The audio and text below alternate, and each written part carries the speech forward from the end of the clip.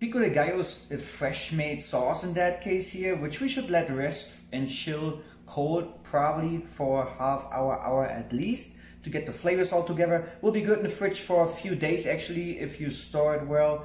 And well, it's about cutting fresh ingredients to a small size. I recommend cut them all equally and very fine. Take out the seeds from the chilies, they will be too aggressive for your stomach. And well, here for my recipe, which also will come below the video, I will use a few different varieties of onion. You can just use one onion if you like to. I'm just playing with the colors here, using red onion, white pearl onion, and green onion. You can use just one single chili of the ones I'm having here, or you can use all of them, combining again just to play with the colors.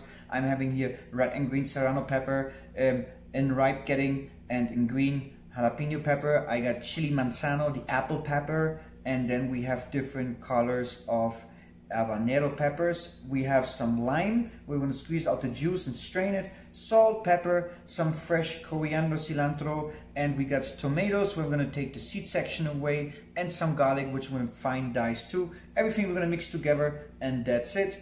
And well, let me show you how to do it.